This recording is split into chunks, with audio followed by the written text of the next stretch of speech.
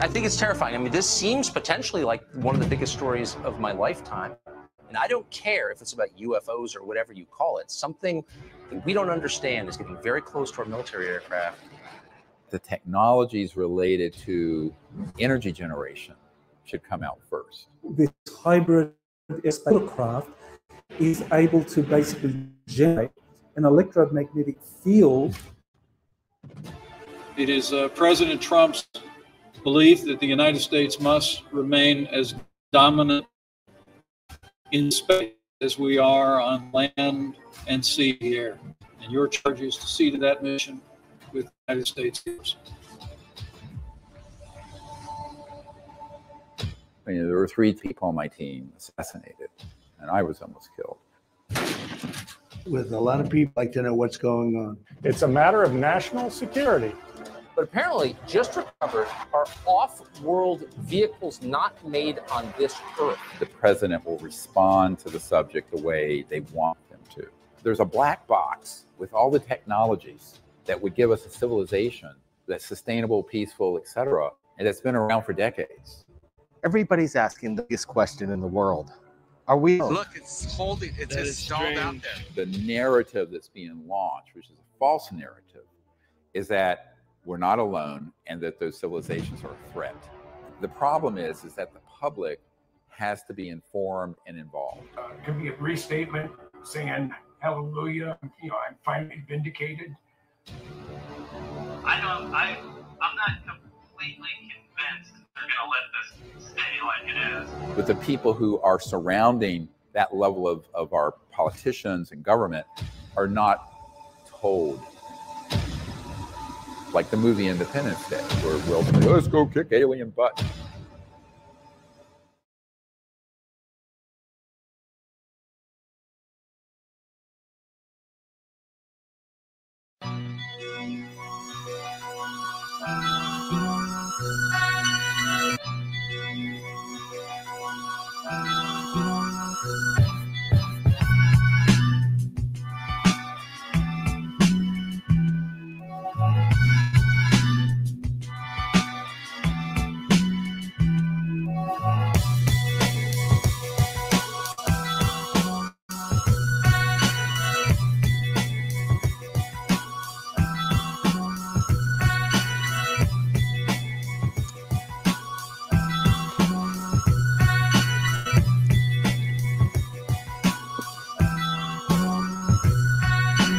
Good evening and welcome to DarkHour Paranormal.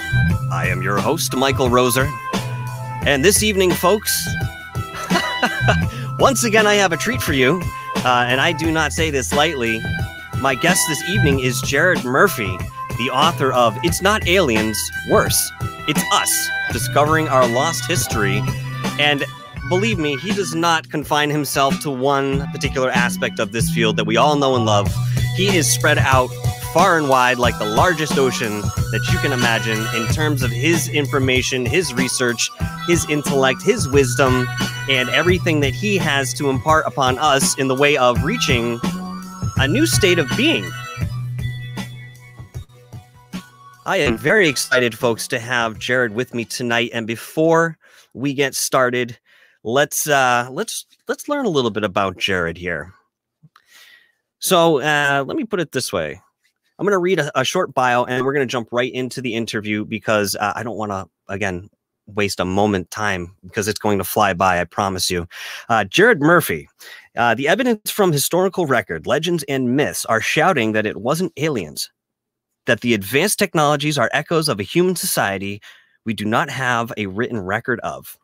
We have the remnants of their buildings, genes, and the sciences that point to a highly advanced human race that survived multiple catastrophes and to this day may live among us.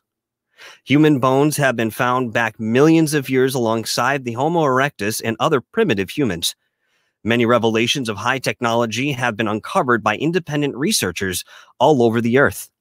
Anomalies in the historical record, out of place, out of time artifacts are labeled as mysteries or one-offs, yet show signs of advanced sciences and intelligence. Ancient maps showing lands that were not supposed to have been known, let alone covered deep in ice for thousands of years before human civilization.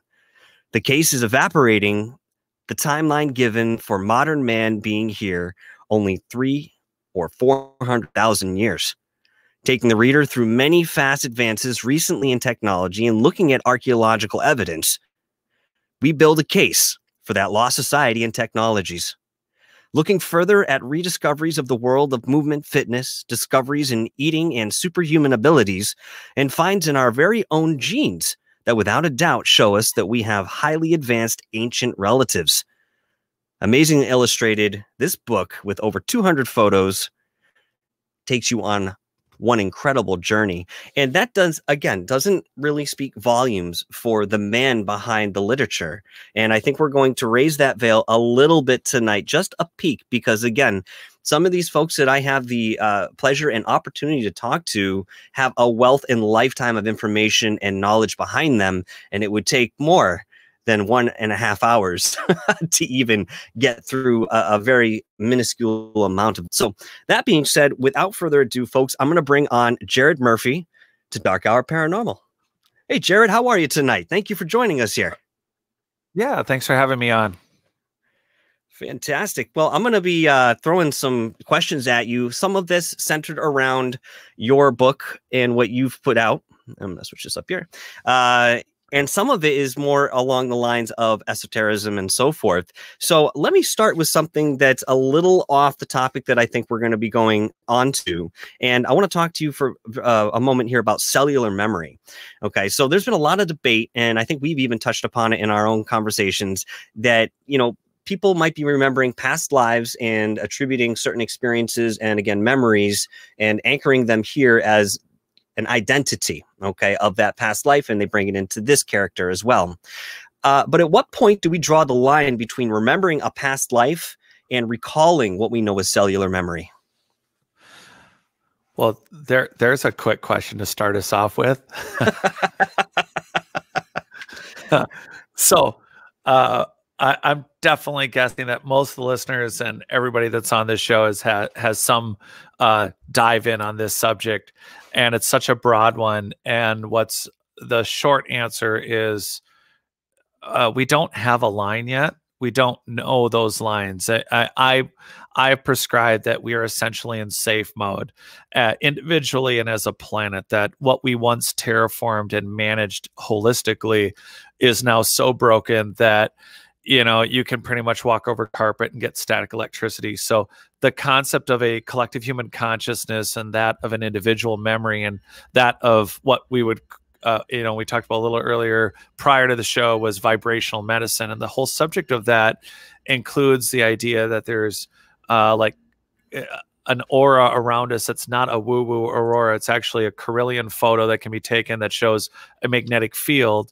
And we've duplicated this research right down to some cellular genetic stuff that Burr did in 1940 at Yale. And the concept was, are the magnetic lines that flow, what he was able to establish even as 1940 goes, was that no genetic development needed to be done, that using salamanders in this case, that the magnetic lines that identified the salamander as a salamander existed in an unfertilized egg.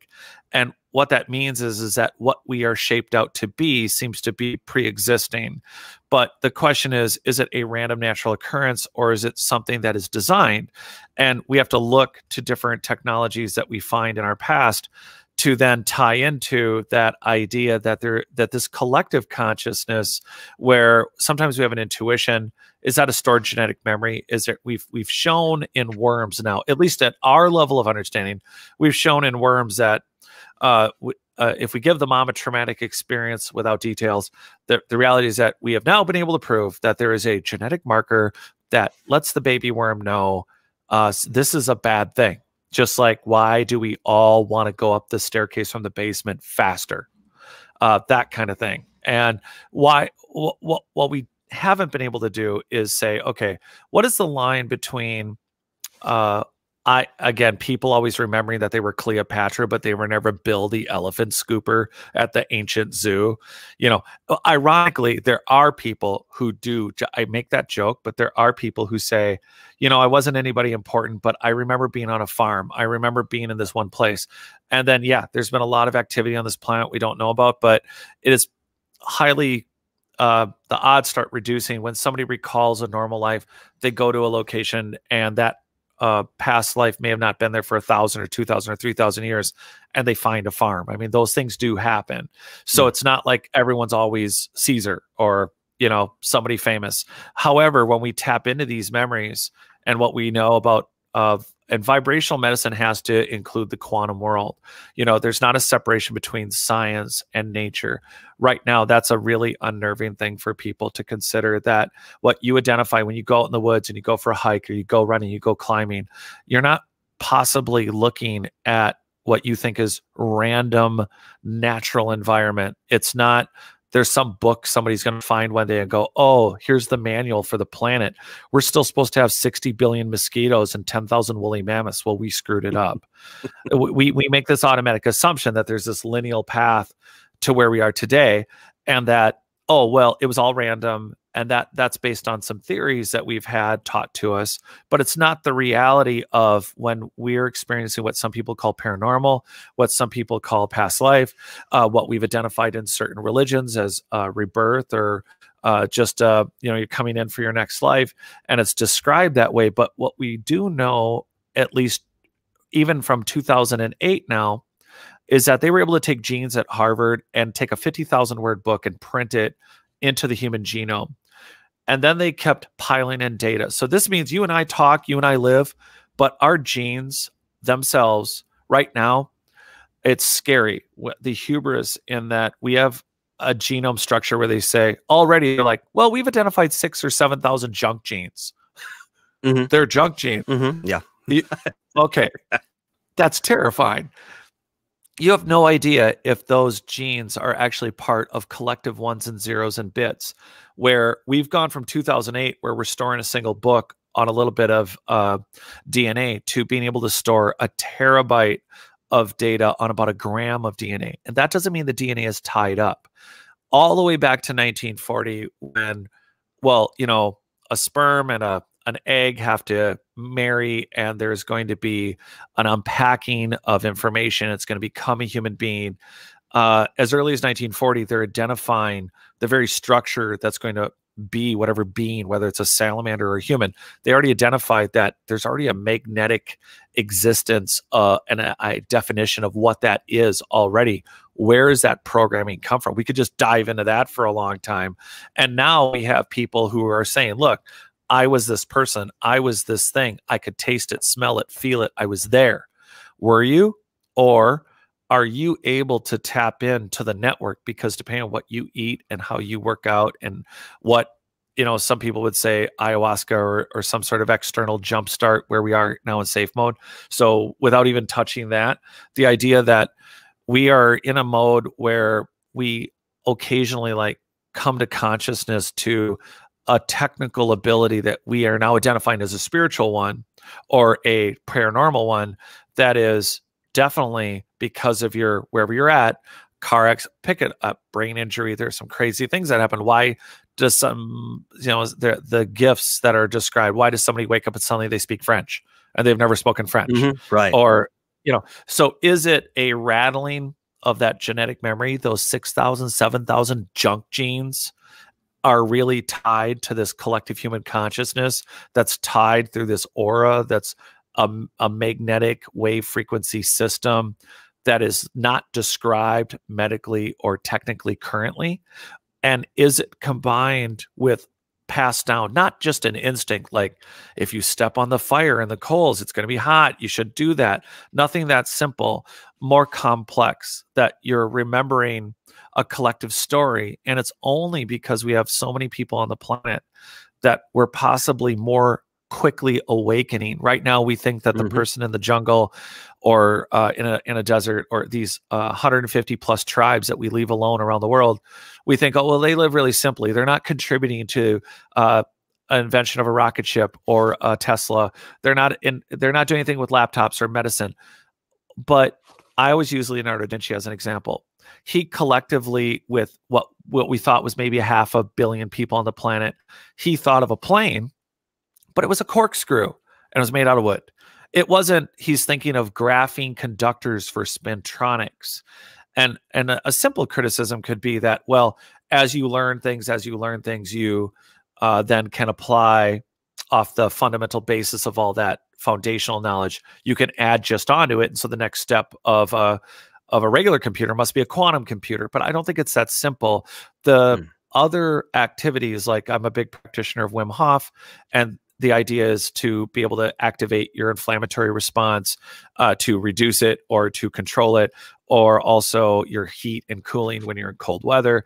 But there's also a breathing technique, and it really is like a switch. It puts you into a presence that is not something you have to think yourself into. It's definitely something going on. But are all these abilities from paleo and movement world, are all the abilities we're rediscovering due to the fact that it's just we've built on random mistakes and we haven't had a big enough disaster? Or is that we have 8 billion people with a collective human consciousness RAM that makes the one person think of that nanotechnology, that rocket ship? And I think it's incredibly important to consider all that when people right now have an easy sense that devaluing lives is an okay thing. And I think that's incredibly important. It's cliche to say every life matters, but I think that there are people out there who have been quoted as saying that, you know, we could do without a certain percentage of the population, or that they don't contribute. Now, there are behaviors of people that I think, you know, should stop. I don't think we live in the Middle Ages. I don't think you should burn people at the stake or accuse people of being witches or care who they marry.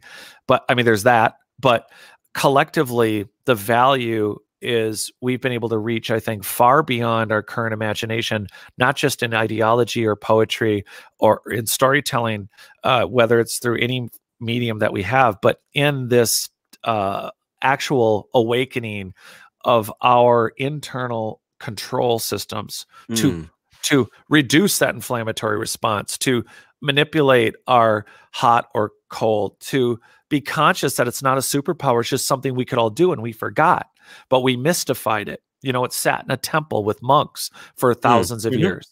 You know, and instead of, yeah, so the Tibetan tomo or tumo, I'm not Tibetan, so I'm not going to say it right. I apologize for everyone.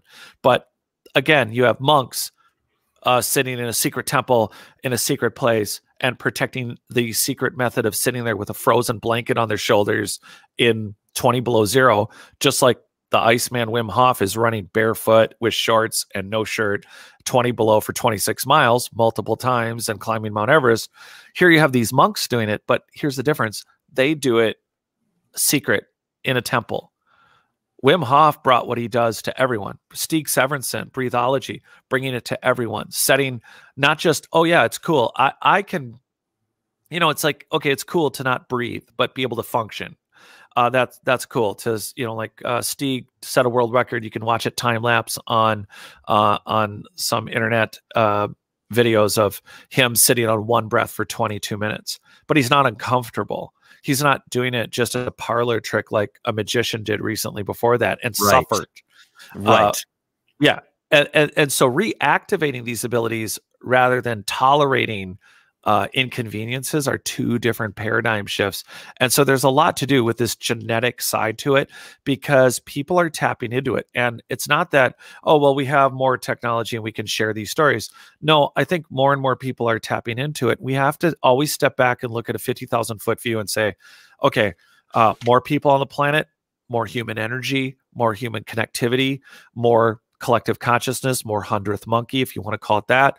And then here we are with these awakenings, which is causing other people to awaken, which then they're tapping in and they're saying, I have this memory of being this person, or I have this memory. And it's like, and therein lies the question for those out there that experience this, consider, is this something that you try to write it out, right? Everyone wants to sit in deja vu and go, what am I feeling? Like how, like what's going to happen next? Or why do I think I've been here? And then like, again, a lot of people like to jump into interdimensional or multi. It is literally easier for everyone to believe in it. Okay, it's a scientific thing to say, are there other dimensions? Is there a multiverse? That's a scientific question. But people feel it's easier to accept in dialogue in the last, I think, 20, 30, 50 years. It's easier to dialogue interdimensional space traveling aliens. That is an easier dialogue, and the paranormal, the idea that ancient advanced humans terraformed the planet with ancient engineered soil. They were able to connect and use the planet itself as an earth grid. They tuned it, they fine-tuned it, they developed plants, animals, they were connected, they were using an energy grid like nothing we were using, and something went wrong, something fell, and these aliens or UFOs that everybody keeps seeing and going, I'm telling you, they're from another. Again, if you describe to me one more time what is essentially the plot of Deep Space Nine or Babylon 5, I'm going to bang my head on a wall. I love you, but if you're hearing what sounds like Stargate, you're talking about Stargate. And yeah, we want to use a vernacular that we all understand, and we all use movies. I mean, I'm the first person to use Raiders of the Lost Ark. I mean, who didn't want to do that? I wanted to find golden monkeys. I did not want to get all worked up about, hey, did you realize that all over the planet there's terraformed, engineered, ancient soil that's the greatest growing soil on Earth? No one knows how to make it. We've created modern biochars, but they don't have piezoelectric properties. They don't filter heavy metals and carbon dioxide. There's something we all want right now, right? That whole, we think we need to deal with carbon dioxide. Well, from Siberia to North America to Canada, when I say North America, I mean from Canada all the way down to Brazil and further to Australia, there is human advanced engineered soil that is ancient, and it's in places that were all supposed to be nomadic, just like Göbekli Tepe. So here we are with a connective system where back to genetics, it ties in, because some people easily communicate well with, they call them horse whisperers. They communicate with animals. They communicate, and we think, oh, it's just a really good intuition. It's a really nice empathy. And yet we have stories in mythologies and in biblical teachings. We have people talking to animals, and then everything happens, like the Younger Dryas or the Great Flood. And suddenly it's like, nah, it's a free for all, eat everybody, you know? But here's this legend story of, well, we talked to animals. We didn't eat them. They were part of this grid, this network, if you want to call it. And, yeah. So. Yeah. Well, I mean, let me jump in here real quick, because you are going into some topics that, my God, I would love to discuss at length with you. But I want to bring it into the archaeological end and what you're mentioning, the ancient civilizations and cultures that were here before us. Now, that being said, why do you think there's such a hesitation for people to accept there may have been civilizations outside of our current understanding of humanity's timeline? To me, it's just, we haven't discovered that yet. Or if it doesn't fit within what we have, why can't we entertain the possibility of something outside of what we know? I mean, there's a whole teenage social structure and adult keeping up with the Joneses based on, I have the latest phone, I have the latest car. Yet, bizarrely, in academia, standard, stuffy, Victorian academia in its roots is holding on to, here is our dinosaur theories, which are, okay, first off, they're theories. All theories should be proven. Every attempt to prove how polygonal masonry is made, all you got to do is take a stone cutter, Christopher Dunn, the engineer, or any engineer, anyone who works with manufacturing and fabrication, anyone. I've done historical restoration remodeling, including structural changes, for almost 20 years.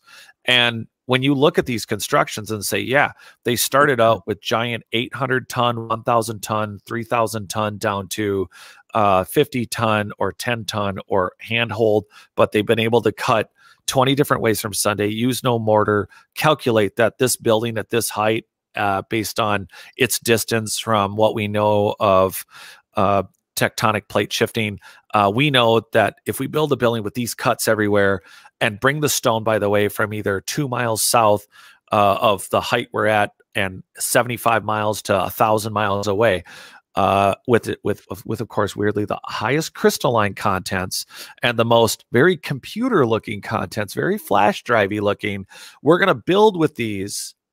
and we're going to account for earthquake shifting and frequency technology stuff, yet we're going to finish it off with river rock at the top and say the Aztecs built that and the Egyptians built that. Those are all dynastic peoples.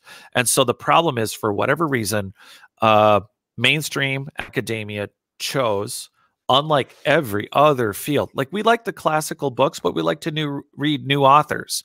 We like to read new stories. We like to retell them in movies and even on the radio. We do live theater with this. We modernize even the classics and operas. We make interpretations, arrangements, just like composers. We don't just stick with a single arrangement. There are subtle shifts that we choose to entertain ourselves with. However, in the world of academia, this is what it works. This is weirdly how we, maybe as Westerners, envision the world.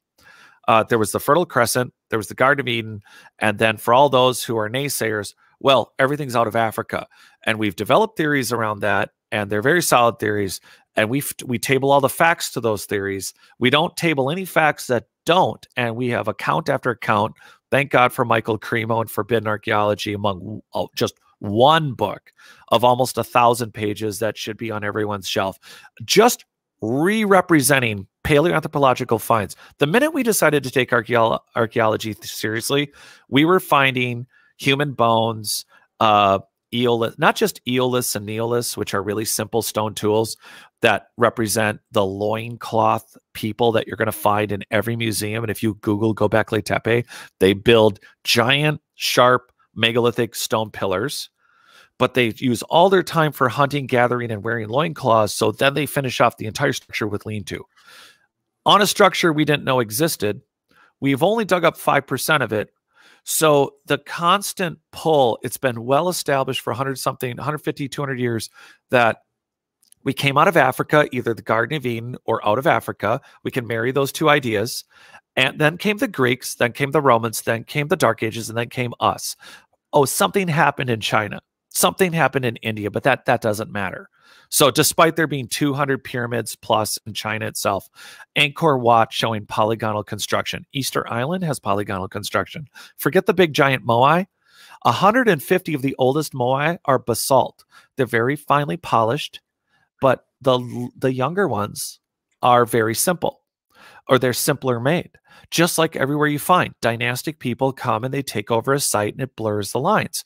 And to sort out what's really happened is yet another show. It's another one of those, it would be very hard. Nobody wants to admit they're wrong, but that's not the point. In every field, I believe we need to pay archaeologists to literally not find. They need to have guaranteed money to do their, to do any type of field work. An archaeologist needs to be able to be free to find what they find, not find facts. I've talked to too many archaeologists. I've talked to too many people who have witnessed, finding something that doesn't fit the narrative for what the sponsorship is for that find, and choosing only to table facts that fit the theories. And I don't see any other industry that has a death hold on such archaic ideas. It's just astounding. And it's on, we could spend a lifetime arguing with these people. And thank God, I think we're in a renaissance finally of not only thinkers like ourselves and the like you said, the esoteric, the meditations that are actually triggering real energy experiences, but we have, and the even the way chiropractors, the way everyone's incorporating this. Even though I call it the blinky board, and they're banging on it, and it's orange on the left side, it's red on the right side. They've been doing it for 1,000 years, and then somebody walks up and says, "That is a 747, and why are you banging on the control panel?" And then they say, "Heretic." And it's the blinky board. We do the ritual and we have a response, and the response is orange. Yeah, no, it's a plane. It flies, but they don't see it as that. So I think a lot of the technologies that we tap into through our metaphysical work, through what we understand of sounds, vibrations, meditations, chantings, it's the frequencies and the tonalities, but we have so much mysticism in our post-flood mythologies that we have blurred, that we're getting a response, and sometimes it's even the right response to the technology, or we're just edging into like the awareness and the like tapping into that collective consciousness, having a group experience, but it's not the actual, like, we're not there in the technological. We don't understand why is it blinking orange or red. Those are just two buttons. It turns out we have a very sophisticated engineered system that is very broken. And so it's the combination of us tabling all these different facts and just not referencing them from what we already know. It's just looking at what we have and saying, man, this is not what we thought it was. It's not what we're experiencing. And it is literally, I think, a renaissance. It's just not what people expected, I think, to find. And for a lot of people, that I think it just clashes with either, you know, they spend a lot of money and a lot of time working on a particular degree. You know, they're very fascinated by, there's so many interesting things about humanity. And I am sure the heck not taking a dash at anyone who's interested in any particular tribe or culture. Every human life, I know it sounds cliched, but every human life is incredibly valuable, and every human experience has been part of this grid and this network, which isn't just our planet. It does connect out existentially through, you know, our solar system, galaxy, and beyond. We are not just an isolated, either as an individual or as a culture and a society today, from our past and our future. And that's where you could start playing with that interdimensional, you know, multiverse, multiple decision sort of, you know, tie-in.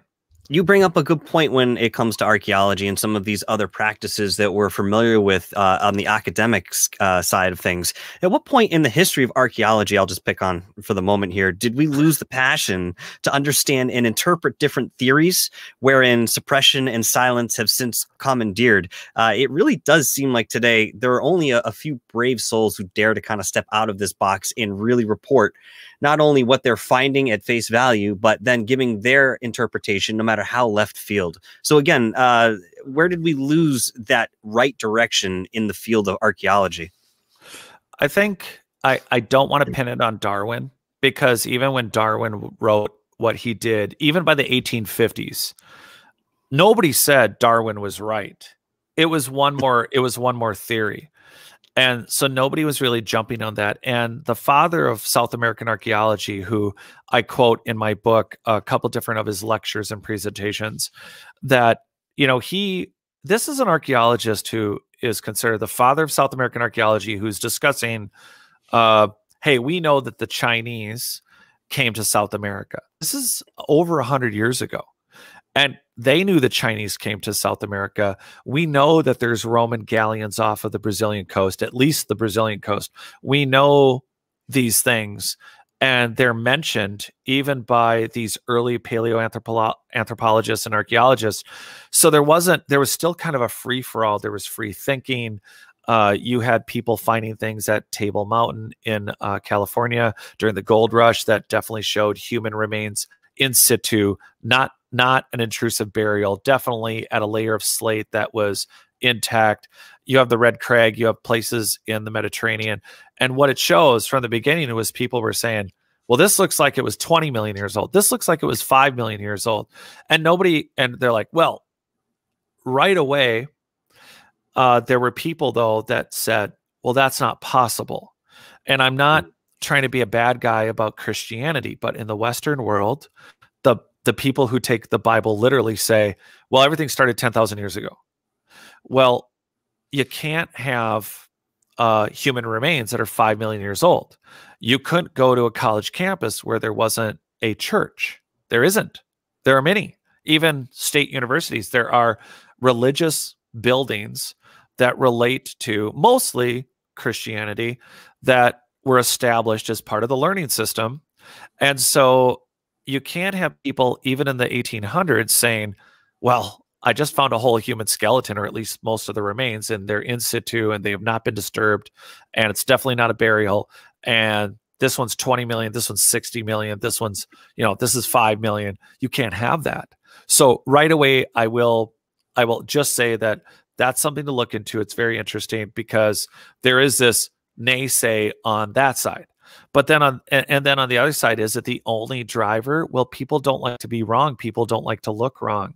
So now you table up a bunch of facts But here's the thing, they're not related facts, but you've tied them to the theory. You've tabled a bunch of facts and puzzle pieces that don't actually fit together, but you said that they did. So they've been just spreading out the pieces and filling in the middle and saying all the facts that represent these pieces are the facts that represent, that definitely go on top of the theory that we have painted underneath this table. And we're eventually going to find all the puzzle pieces that will fill in where we have currently filled it with nothing but BS. But just don't look over there. Just look over here. And so I think that it was pretty muted by the time we were, I would say that we were well on track with, now we have established museums in modern times. So I would say if you jump, remember right away, archaeology wasn't archaeology. It was, hey, I found a really cool Roman statue and I want that in my castle. I want that in my villa. Through the Dark Ages, archaeology was all about finding cool stuff and gold and jewels, but it wasn't for you to put it in a museum. It was for you to wear it and sell it. It wasn't for you to preserve history or knowledge or anything. And so what's happened is that we've now switched and we want to preserve our past and our understandings of it. However, we've gone down some roads and we can historically go down and look at who burned whose culture and when, and how much is at the Vatican Library or at any collegiate institution that has been buried in drawers. Is that whose history is that? That's our history. Those are our stored genetic memories. Somebody watching casually and listening to this or watching a show and is looking away at ancient origins or pick the site and say, gosh, that site looks familiar. I can't tell you how many people I talk to that go to a stone circle or like a henge or go to Egypt.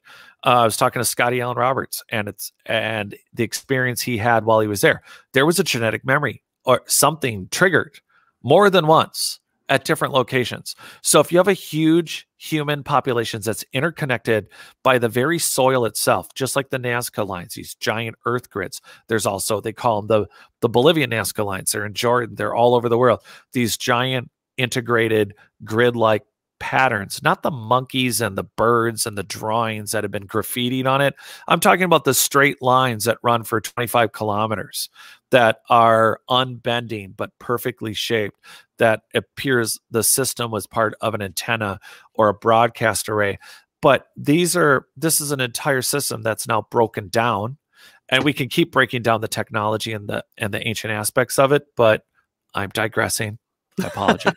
No, not at all. This is why I was so excited to have you on, because it's one thing for somebody to take a question and go here and here and here and here, but you do that, but then you come back around, you add something more to it than what was initially imposed. Yeah, dude. No, thank you is really what it should be. Well, I don't want to be accused of like, you never come back. And I'm like, no, I'm pretty sure I come back. I think I come back. You do tie it in, because I'm listening very intently. And I very much enjoy the way that you're bringing these things together. I have a couple questions here I'm going to throw at you, obviously one at a time, before I bring out the one big question that everybody wants to know your opinion on. And all right, so the first question I want to ask you here is, in your opinion, going on the more esoteric tip with what some of these ancient civilizations may have practiced, in your opinion, was it a natural course for earlier civilizations to explore ontology than perhaps our modern cultures that subscribe to a more left-brain interpretation of reality?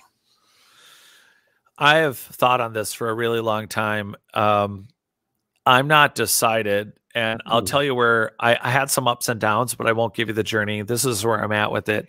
I had a huge impact made on me when I read Ray Kurzweil's The Singularity is Near. And even though it's 2008, it's very relevant. It goes into nanotechnology.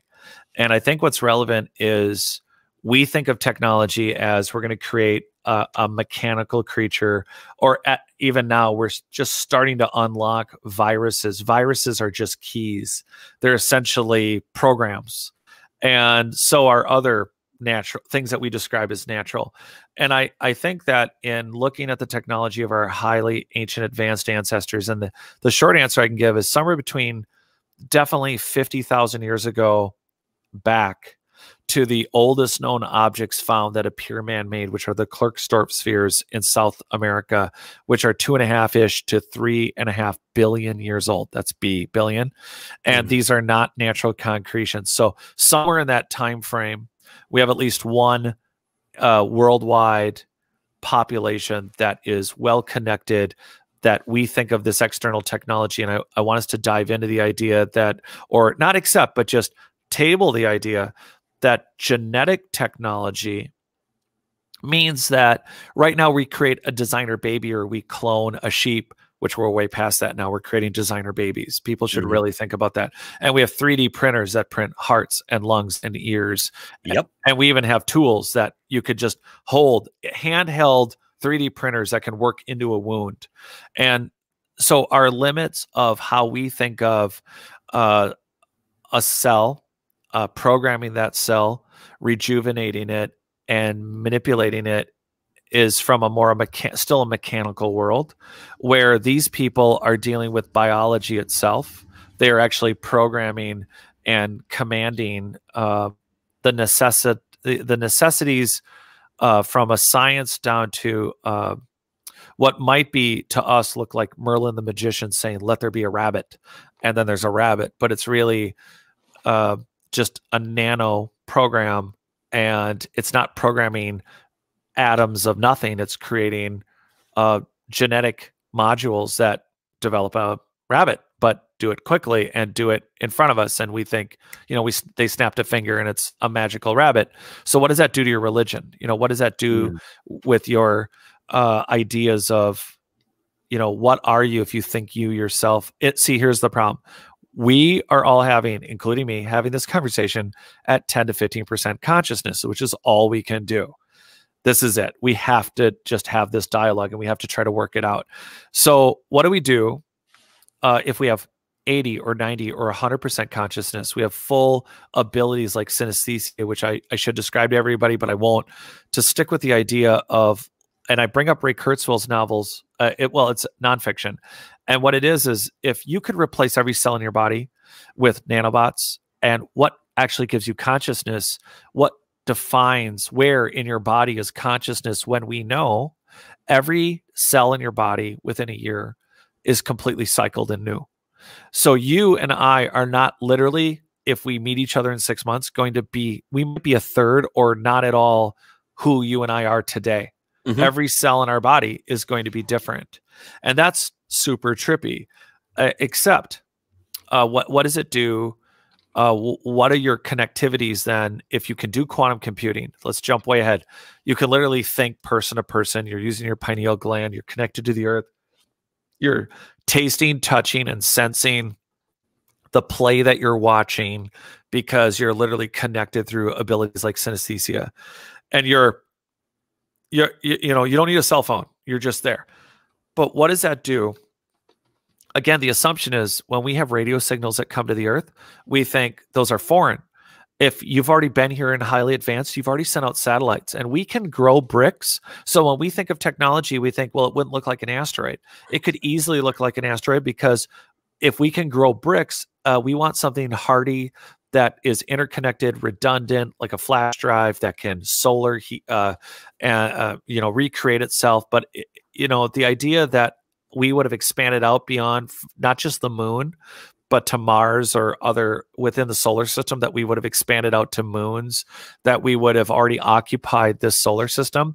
That's very much a possibility. So as this society, just to paint a picture of what do you do with faith? What do you do with religion? What do you do with, which is interesting because on a biblical level, a lot of people think that some people who don't read their Bibles, they're religious. They believe in, the stereotype is Hollywood's white robe on a cloud, but the Revelation says it's a renewed or restored earth. And I'm not trying to be a Bible expert. I'm not trying to go there, but it's a good example that what's going to happen. The reason why is that in the myth? Why is that in the mythos? Why is it that that it's going to be a restored earth? Because I think at some point we know and did have an earth that was fully terraformed and functioned, but that's the highest and best that's offered. And then of course the idea of a God entity, which until our modern times was a duality. There was a goddess and God. And we've really messed with what that is. And I think that if you were 100% conscious and collectively as a human race, here's my answer and question back. What would we, as a collective conscious Gaia, reach out and touch together in the universe? What, instead of thinking as a creator that we are reaching out to a source, what if, because of the multiple dimensions of the universe, the multiple universes, what if, as a collective consciousness, we were able at one point to share and connect out with those higher consciousnesses? And by higher, I mean, if you want to describe it in simplex terms as world creators, universe creators, what if that wasn't something that was hidden or mysterious to us? What if we did walk what we've reduced to understanding as walking in a garden with God? What if in reality we did collectively connect that in a very peaceful collective, I'm throwing that in there, but what if we did collectively talk and were individually connected to that existence? And what if it's not an entity so much as a state of being? Right. That would be my short answer. No, I love this too, because this is giving myself a lot to think about. And again, one of the things, and I won't go further with blowing you up on this end, but again, one of the things that I see when I'm listening to you is that you're still compartmentalizing certain aspects. So instead of just moving all about like this, and then you got to make sense of a whole picture, we're getting some of this here. We understand it. We're going here, and it kind of borrows from. All right, so I'll give you the whole analysis off camera here, but this is great, dude. And there's a reason I'm letting you go the way that you're going, because okay, good. Yeah, it's nothing stale in any way. Interrupt anytime you want. No, that's fine. I'm just fascinated. And again, if I need to, I will. But I love listening to what you're saying here. Brian Forster has recently presented evidence that certain structures and compositions of stone used in ancient Egypt have seemingly been exposed to extreme heat or some sort of unnatural reaction. People propose everything from alien wars, solar flares, or another cataclysmic event occurring about 12,000 years ago. We covered this a little bit on, well, Third Phase of Moon had covered this, and then Third Phase had covered this. What are your thoughts on this observation in the way of whatever destruction or changes in composition that we see over on these sites? Oh, yeah. Okay. So I spent almost 4 years working on my book, and part of that was to develop maps that show if there's a city off of Cuba that looks like it's pyramidal in structure, likely polygonal in walls, and it's off the coast of Cuba, it's 2,300 feet deep, and by all accounts that I can sort out, it couldn't have been above water. There's a theory of hydroponic plate shifting, that the waters of the ocean got below the plates of the earth, and that's what accounts for the massive change in heights and depths of different things around the world. However, the last time that city was above water was over 50,000 years ago. It's not like they built it waiting for a flood. And Doggerland in Europe was even 4,000 years ago. There was a significant portion between France and all the way to Scotland. This is all one land. And so remember, everything we are talking about right now is about the land that's above water. And we know, like Graham Hancock's work in the 1990s, him diving off the coast of India, like very far off, and there's like a city there that nobody wants to look at. You have this structure off of Cuba, nobody wants to look at. And so a lot of the engineered soil, archaeological record, we are not remotely at oh yeah, well, in the Mediterranean, there's the city of Alexandria. No. I'm not talking about dynastic peoples. I'm talking about cymatic, cyclopean, polygonal engineering, not only for waves and frequencies, but scalar waves, terrifying, weaponized scalar waves. And the vitrification on what Brian Forster is just a bulldozer. It's amazing what that guy, I own quite a few of his books. I've met him a couple of times. There's no way he'll remember me, except maybe a couple of years ago, he'd remember that I exclusively annoyed him to no end with questions at Contact in the Desert. So I was still really in the heart of writing my book, and I'm looking over like, Brian Forster is sitting here and no one's there. And it's 120 degrees. Maybe that's why, because we're at Joshua Tree, which is probably why they moved it indoor to an air-conditioned resort in Palm Springs. But I'm sitting with, I'm like, Brian Forster's sitting right here. This is a huge deal. And I basically asked him like 37 questions for like a half hour. And anyway, so going to these sites like in Egypt where Dr. Robert Schoch and others have proposed, there's a couple different proposals. One is solar flares, that a massive sun solar flare, i.e. a reason not to own a Tesla unless it does have a gas pedal or manual steering. I'm just saying, EMP. Anyone ever think about that? That's interesting. Yeah. I'm just saying, I want my War of the Worlds Tom Cruise minivan that starts after I pop the clutch. That's the vehicle that gets me safe, or at least less gooey. And so, that's funny.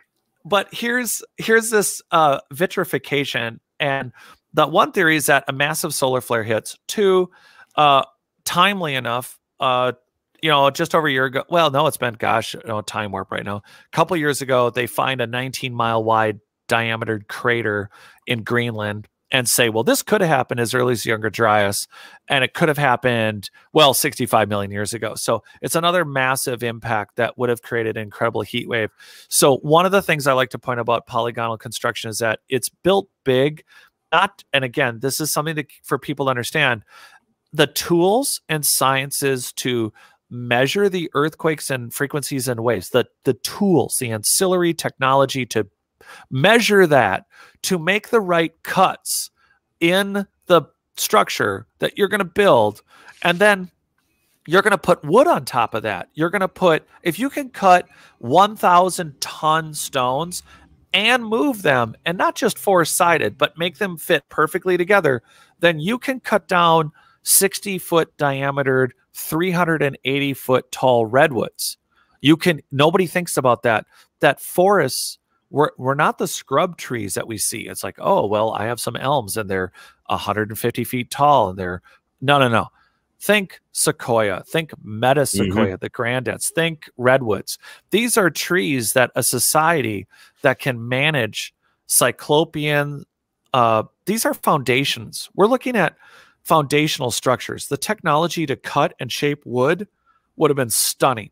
The work, if they could cut the stones like that, no one ever thinks about the woodwork we've lost. You have to watch Lord of the Rings to kind of sort it out, the elves, but not for real. We don't have what's left of their outer structures, but there's this hideous record that's showing up all over the world of some sort of vitrification, a high heat impact, energy against a stone surface that's either quartzite, rose granite, any kind of super heavy hard stones. And it's showing high heat that then, of course, causes really fast cooling, which causes flaking, which is vitrification, a form of it. And I know Scott Walter would get more technical with it because he's the forensic geologist, but he's not here to yell at me. So this is where I'm starting with it. And so we have this technology now that where everyone has a camera and everyone's kind of sorting this stuff out. And I think to something you made earlier, it's a really good point. There are too many. This is why it's a renaissance.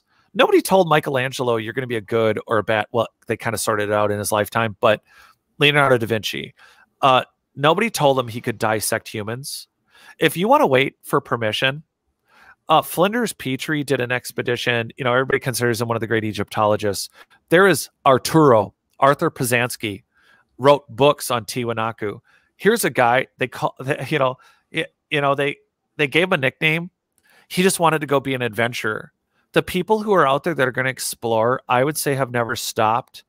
The people who want to scratch each other's back and just sit behind a desk and just do peer-reviewed articles and kind of stick with it, you need to bring in some collective sciences like geologists. You don't bring in a cultural expert for a society.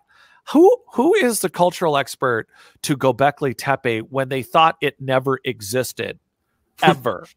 And now we have experts that, well, we know. No, you didn't. You thought they were all running around trying to nail deer with some spears and some bows and arrows. And And now here's a whole megalithic. Well, clearly, let's roll out the playbook. Let me guess. It was a fertility goddess. It was a temple. It was, I'm not going to go down that road. Let's stick with vitrification. So these giant cyclopean statues obliterated, definitely as if a wall of heat came across and they were hit from one side. However, a pylon type device weapon that like a slug that's launched from space, super terrifying idea, like an impact, kind of like the device that, you know, they hit the cows with to hit them right in the temple in the forehead. It's just air powered sort of deal, but something like that to create a shockwave, but scalar weapons. So we're straight up in the world of Tesla and the idea that a society that could measure and manage frequencies could create weapons. And I would say that militarily, that the structures we're seeing, we don't actually know their original purposes. I'm not saying they were exclusively ancient military, but someone should consider that not only were they managing against earthquakes and assorted other disasters, I would think that right down to the soil, that if they were able to be so sensitive to what's going on in the air itself, and they understood genes, genomes, that means biology. That means, very frankly, managing seismic metastructures, which are everything from nano-sized crystals to larger objects that would go under the foundation of a building. And that's something I'm really into. We can talk about that later. But this means that I would design a building to not only withstand, but be prepared, but not in the sense of radar ways. But if you're going to hit a building with a scalar weapon, there's a possibility that right down to the engineered soil would be able to send a current of information, or through sound, that there would be a field perturbation that could move faster than the scalar wave, and that they would design and build against these kind of weaponized attacks. So nobody's off in that one. You're building Cyclopean because, hey, everybody down in the laser cut, rock cut storage centers and underground tunnels, everybody down under the ground, we're about to get hit. We get hit by something natural. They still can't control all of it. And you come out and the pyramid system is flooded. The Machu Picchu's not. Tiwanaku's okay. You have lots of places around the world that need to be swept up and broomed up. And at this point, for all those that also argue the world of geopolymers, Dr. Joseph Davidovitz invented geopolymers. He still runs the Geopolymer Institute, and there was work done on the Great Pyramid where this is how our dynastic education screws with us. People are like, well, do you think the pyramid was built with geopolymers, or all these 6 million blocks were moved in 26 years, 28 years? And that's not possible. But then they're like, well, what if they poured it? No, hold on. If you're going to get hit by a scalar weapon and get vitrified on one side, or the machine itself blows up, because there's no way it was a tomb, we're all over it. But I know, right? And I just like, let's spend no time on that anymore. But there is geopolymers. But people are like, but they're not all geopolymers. Yeah, because you're a highly ancient advanced human society that has lived for hundreds of thousands, tens of thousands, or worse, more uncomfortably, millions of years, and you live through terrible crap where sometimes you can't stop it. You prepare for it, but when you come out and all your wood and your metal and some of your other structures, some of them make it, some of them don't. These giant cyclopean main energy machines and your infrastructure, the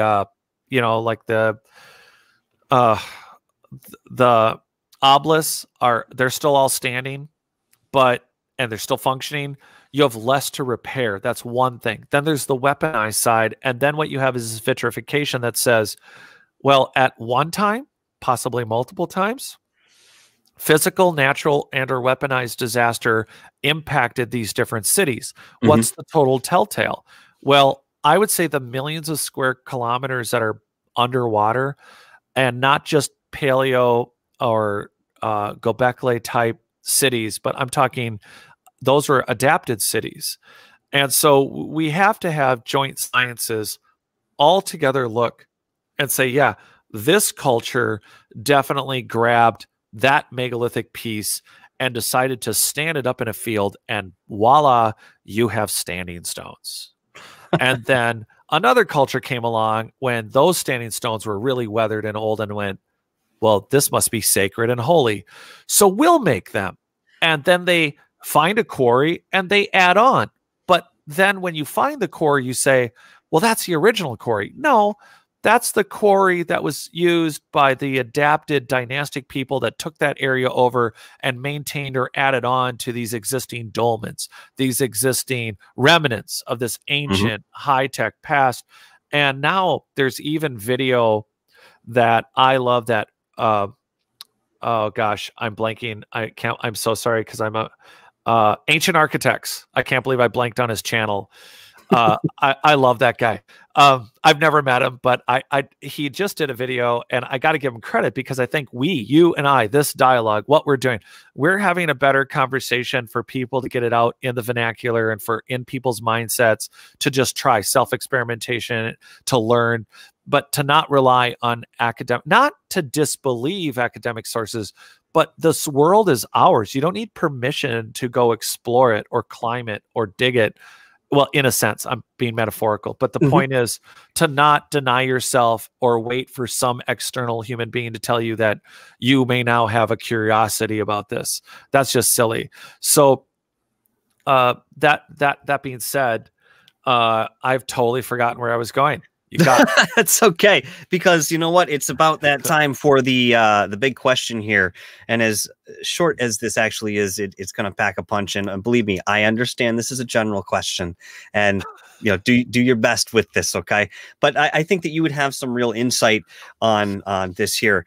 In your opinion, what is our true origin? Have we identified the missing link in any convincing respect?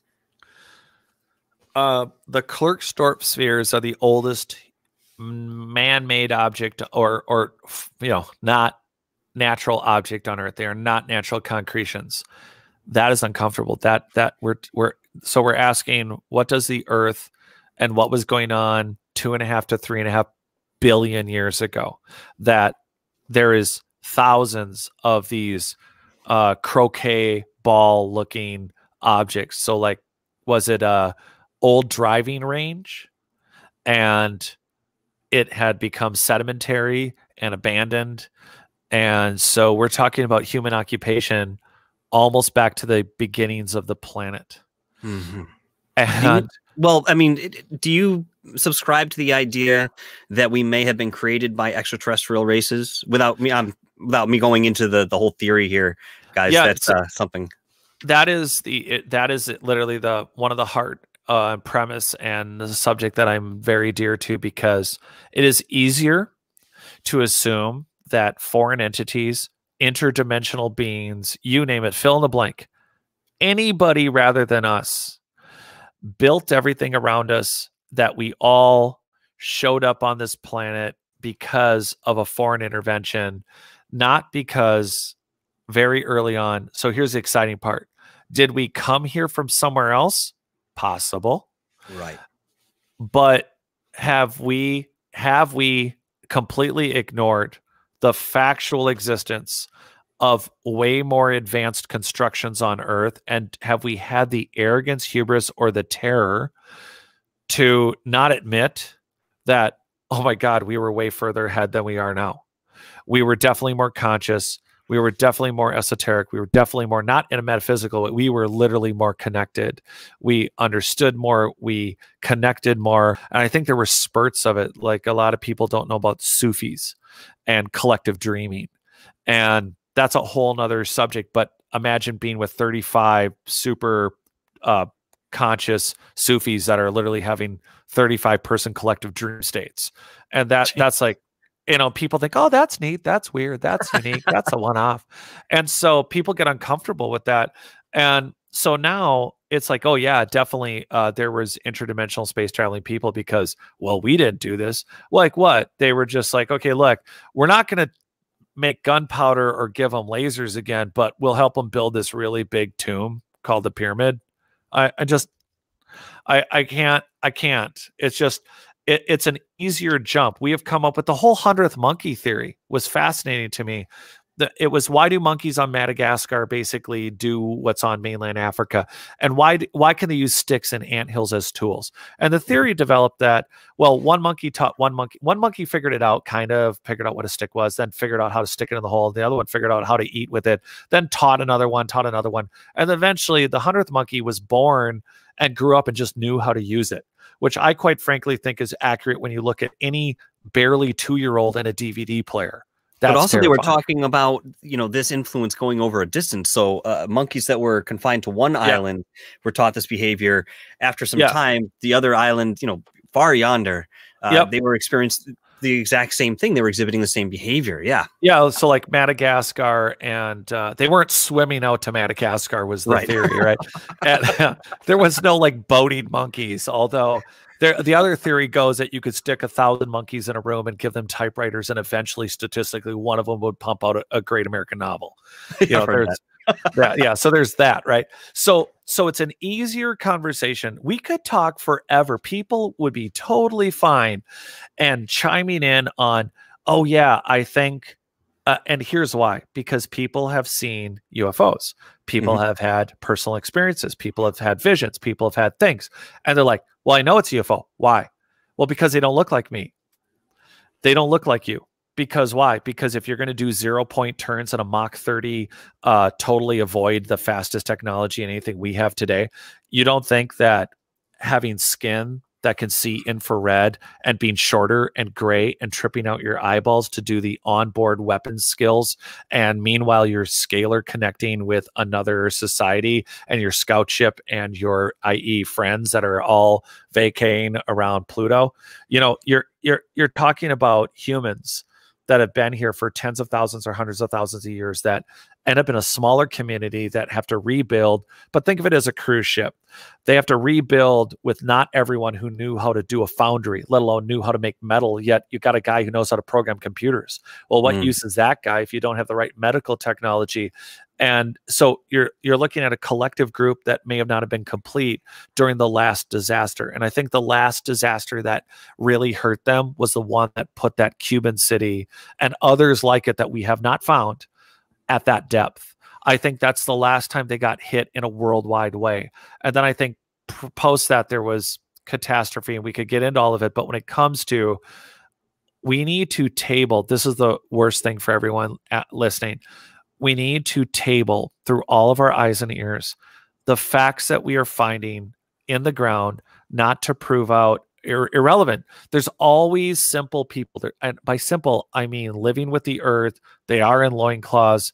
They're always making fires the natural way. They'll be fine if your big box retailer does not exist. They will be fine with no mortgage payments. They will be fine literally with a knapsack about this big with literally nothing in it almost. But the essentials, it's crazy what we think are essentials. But we can't table who made us. And I don't mean we can't ask the question. We need to ask the question, but then we need to admit that we are so blindly reaching out for that answer that we've literally ignored this massive, ancient, lost, worldwide population. And I mentioned it earlier, engineered soil. I bring it up because terra preta, the identical formula that's found in Brazil to the tune of an area twice the size of Spain. That's just their current estimates. But it's in Central America, it's in North America, it's, well, in the sense that it's called other kind of biochars.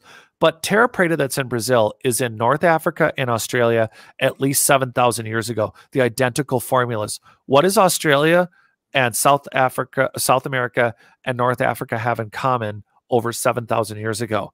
Oh wait, we weren't supposed to be there together in a group, collectively making really advanced soil. So if it's a reuse issue by cultures post Younger Dryas that are using it, what we know then is that a very advanced human population, just like in the 100 years that we can now 3D print and clone animals, we're talking about a society that can very much develop technology that is mental, that connects with external technology like flying machines. Would it be easy for them to hide on this planet? Yeah, very easy. We can't even keep track of a super colony of penguins in the Danger Islands in Antarctica. Literally, hey, news, everybody, we found 1.5 million hiding penguins. And and we don't notice penguins. And I've brought that up before, but it's a good example. We're not at 10 to 15% conscious, very observant. So this isn't poo-poo on us. It's how do we table a question about who made us when we still think we have junk genes, yet there are so many people out there having those paranormal, having those, I know I was used, I feel like I was this person in my past, but was I that person? Or am I expressing enough consciousness of my internal what we're going to call now superhuman abilities? I'm actually connecting, I'm downloading, I'm connecting to that aura that's around me, that is real, that is connected to this collective human consciousness. And I'm able to connect and wire directly. Is it because I also share some physical genetic memory with that lineage, and I'm part of the direct download for that person to remanifest? And what does that really look like? There are too many people having too many experiences with these other things like Wim and Stieg and these movement cultures where we're like, wow, the average human being is becoming a decathlete, and with like 90 days of training. And it's not just to wow at the Olympics. We are mentally creating meditative levels that aren't just, I used to drive me nuts going to, I like yoga, don't get me wrong, I do. But going in and where they're like, okay, whatever your problem was at the door, leave it there. It's and I'm like, I still hate that asshole that cut me off on the freeway. and I'm not gonna let it go. And when I do something like Wim Hof, I don't have to think about anything. There's no thinking. A switch goes and I am somewhere else. And that, like, up for another dialogue, I guess.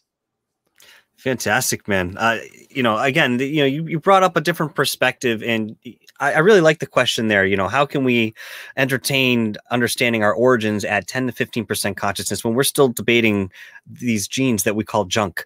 There's so much more that we need to learn and understand. And of course, it's all part of the process too, which is really a fun and enjoyable discovery as we go along. I think it's part of our human experience. So we have about 20 minutes left, and I have more questions than we have time for, but I'm going to bring up some of the ones that really kind of jumped out at me when I started working on these. It's long been speculated that our ancient ancestors, the remnants of Lemuria and Atlantis at least, sought refuge within the planet at a given time. What are your thoughts on the possibilities of full civilizations existing beneath our Earth's crust? Admiral Byrd's story has always been so fascinating to me. Yeah. I think I was wondering who we were just talking to that said that they know somebody who had actually made the trip to that area to try to, this is what's so frustrating about this. There is more than enough. Everyone listening is 6 degrees, not even 6. I bet they're 1 degree within the margin of knowing somebody with enough capital to be able to get the permits to go to South Africa, or South Antarctica, to leave and go and explore and revisit. Now, here's the issue with that. Of the people that have gone that have had issues, the issue was to get to the cave, to get to where it's described.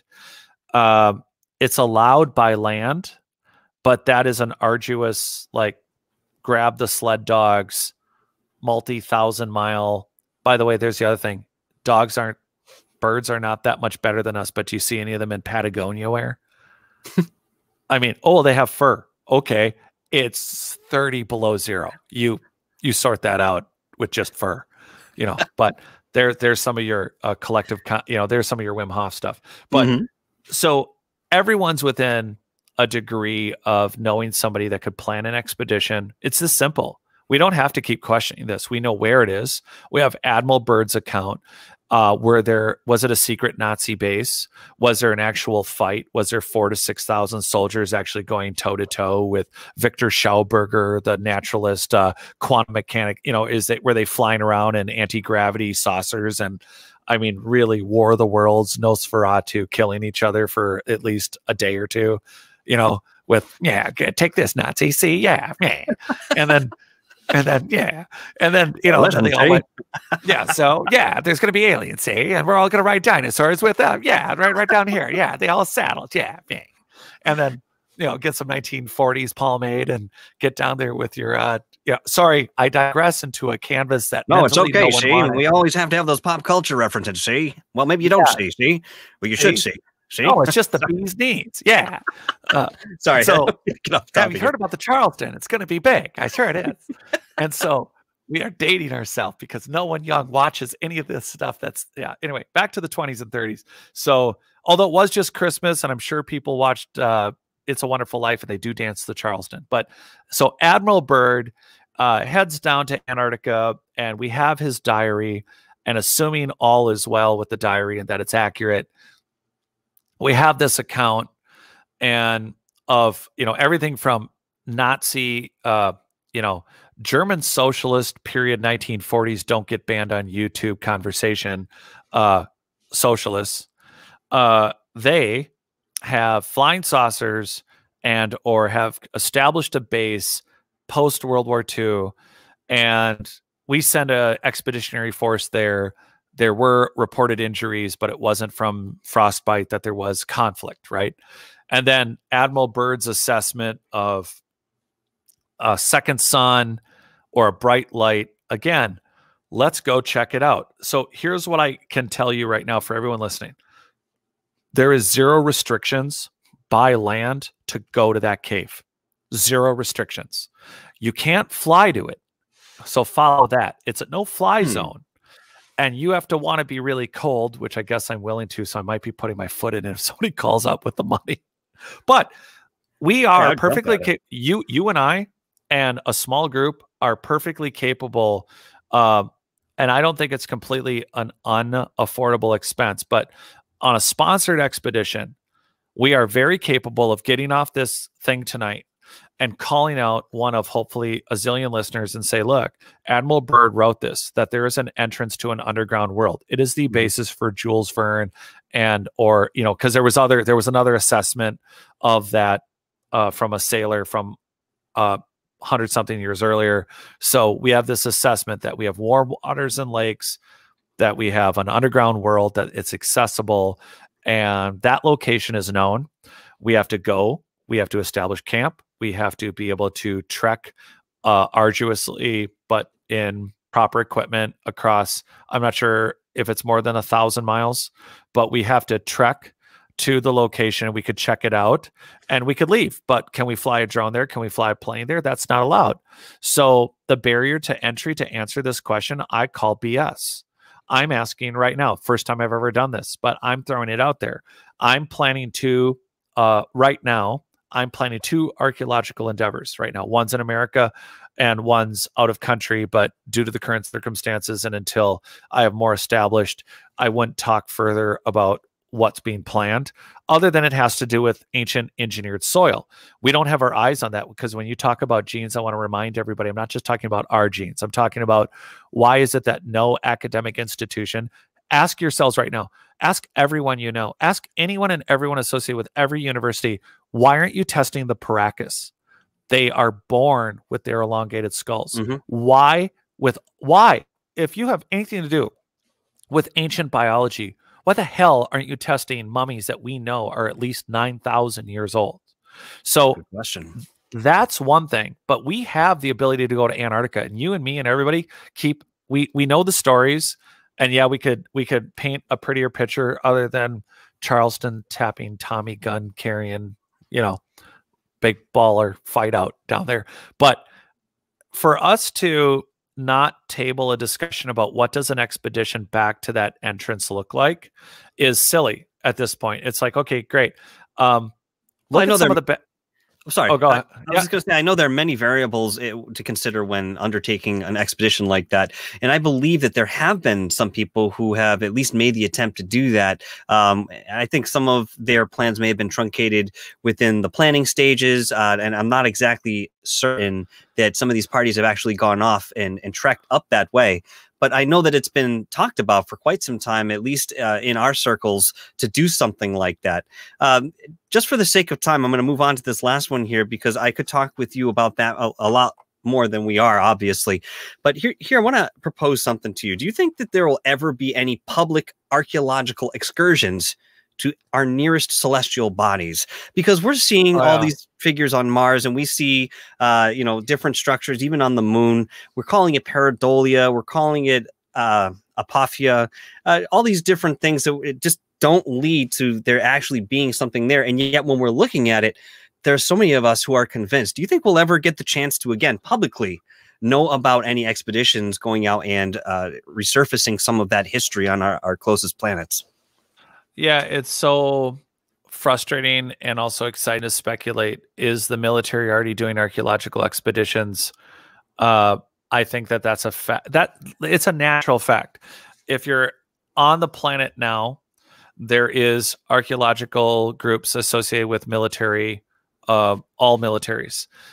They dig a bunker and they end up uncovering ancient advanced technology and or ruins or giant rock cut tunneled, or I mean these systems exist. Eric von Daniken and Buzz Aldrin went to explore it. Well known, super popular, you know, happened in the 70s, you know, whatever. But I think that these modern governments, especially since World War II, have been way more involved in whatever, if you want to rack it up to clandestine gray state stuff, that there is a I think a great race as far as knowing that it's here, but also then if they reach those levels of development, we have to think, like we've all heard of, maybe some people, the Black Knight satellite, you know, the way it orbits from pole to pole, and that it's at a height that other satellites aren't. And again, it's a rock structure. And there are a lot of different things about the Black Knight satellite that you think, oh, that's interesting. Maybe it's from somewhere else. No, maybe it's ancient cable vision. And we always think it could be. Now, my publisher, Olaf Phillips from Paranoia Press, they, you know, he thinks it's a spent weapons system. And I'm not opposed to that theory at all. I think it's a pretty brilliant one. But we have to think in terms of, if we've already been here and they've been further, what do their satellites, what do their space stations, what do their interplanetary Voyagers look like? What do their moon rovers look like? And then if they did get there, what do those ruins look like? So are we going to do it? Have we already started? I'd like to speculate that not only are they well aware of it here on the planet and they have first dibs and that's how it's been, I think they have maybe gotten off world with it because they're trying to get ahead of themselves. But at the same time, I think there's stuff as simple as ancient space junk that's floating around this orbit that has not burned up. And then on other planets, like these mystery FM signals that were just discovered, there's always something, but the assumption is always that it's foreign or that it's come here. It's so much easier to think that. It's sickening to think that we possibly achieved it and fell so far as to not even remember.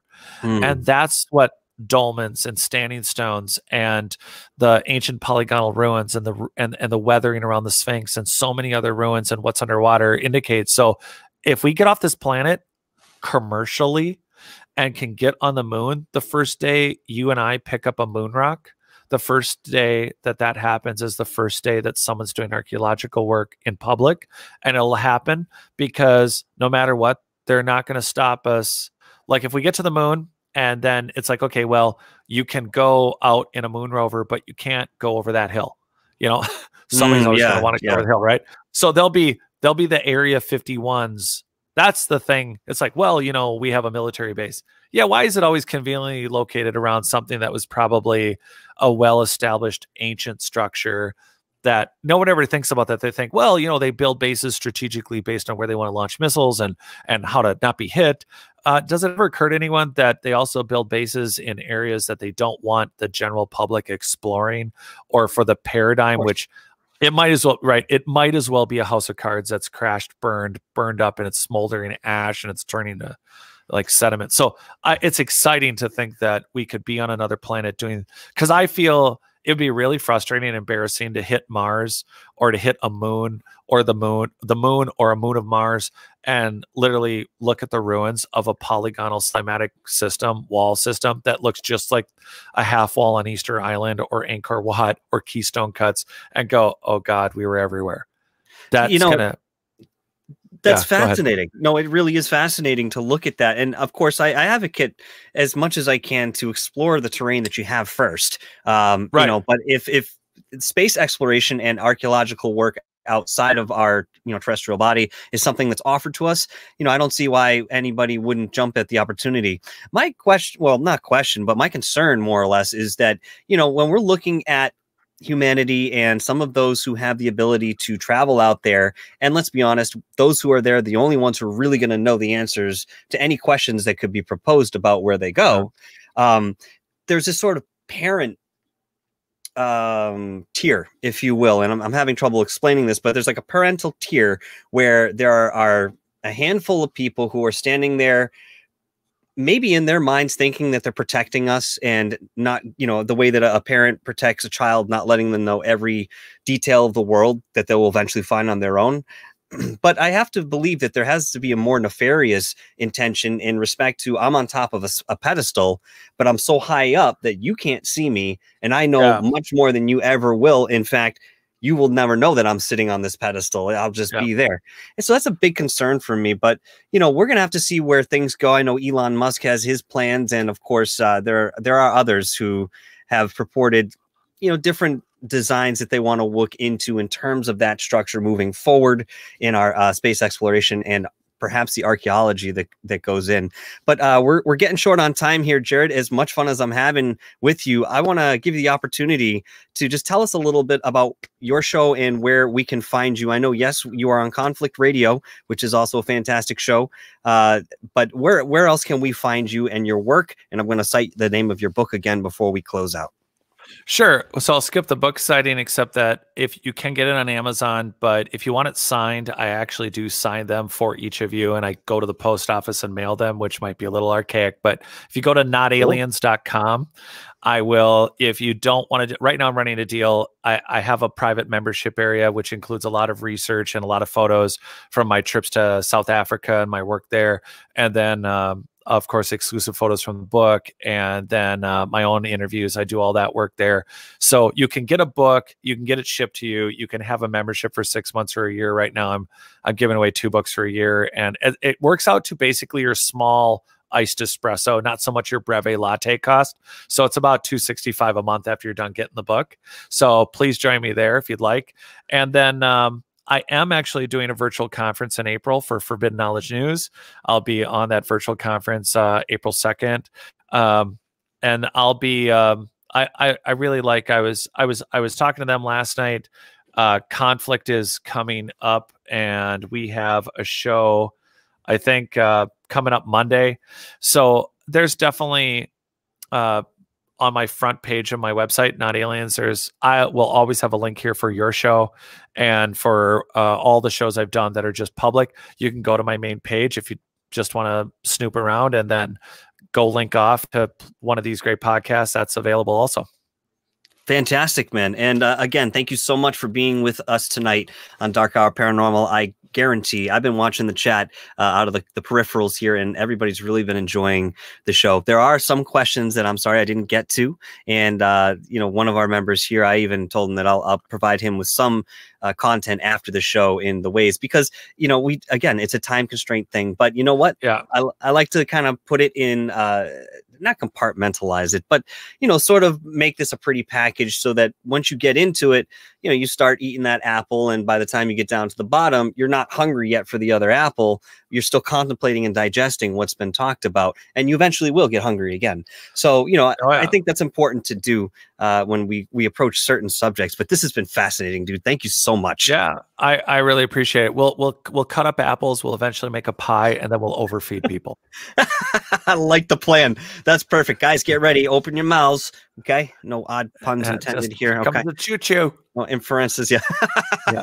All right, so I'm going to take you off for a moment. I'll say my proper goodbyes off camera, so hang tight if you can, and I'll just close out the show very quickly. Thanks again, Jared. Yeah, you're welcome. Thank you for listening. Another fantastic show. Yeah, I know this doesn't look exactly the way it's supposed to be, a lot wider, but you know what? We'll get there, right? I got to change a few things over the next month or so, for the best reasons. Thank you guys for being here. I've watched all of you in the chat tonight. I'm sorry that I didn't get to all of your questions, or even some of them. Once once we get into a conversation and it starts rolling, there's a lot of different factors that go into, you know, how things are orchestrated and where the conversation goes and so forth. So I know I don't need to explain this to you guys. Most of you have been here for quite some time, and I appreciate all of your support. We've been growing at an incredibly rapid pace over here. Please, guys, right now it is 10:36 over here on the Eastern Coast, and Rich from Goofon is live. Man, I almost said Goofon radio stream. Jesus. So Richard Giordano from Goofon is over there now. He's live. Go and check out his show. He'll be on until 12 o'clock Eastern time. And then I believe Third Phase of Moon will be releasing something later on this evening. If there's no if. That's more than likely what's happening. So keep your eyes out for that. And thank you again for being here. If you guys want to donate to DarkHour Paranormal, you may. There's a link in the description for PayPal. If I got nothing else, anyway. So go out and check out these guys. I'm just trying to wipe the gray matter out of my ears. It's sort of dripping. There's a little bit here on the nose too. Sorry. I mean, you know, conversations like that really get you going. And I'll be honest with you, I'm still sitting in that energy, that intellectual bubble. And I'm, again, digesting everything we've just gone over. So, okay. Thank you very much, guys. Have a wonderful rest of your night. We will be back on Friday with Mogyan Monster. I think I got it right. Mogyan Monster. I'm saying it again just to make sure, because if I got it right, that's 2 wins. If I got it wrong, then, well, we'll just revisit the drawing boards. So Mogyan Monster will be here at 8 o'clock Eastern time on Friday night. We're going to have a fantastic discussion. He's a great host. Go and check out his channel, Mogyan Monster. And you can see he's in the chat right now. If you need to know how to spell it, go and check it out. All right, guys, thank you so much. I know I'm forgetting something. Oh, hit like and subscribe and all those fantastic things to support the channel. We appreciate you here. Thank you so much. Have a wonderful rest of your evening. Stay magical, stay inquisitive, and stay on top of things, eh? Yeah, see? Staying on top of things. That's what you got to do, especially in this field. Not literally, I meant figuratively. Get off. All right, here we go, guys. Have a good rest of your night. We'll see you next time.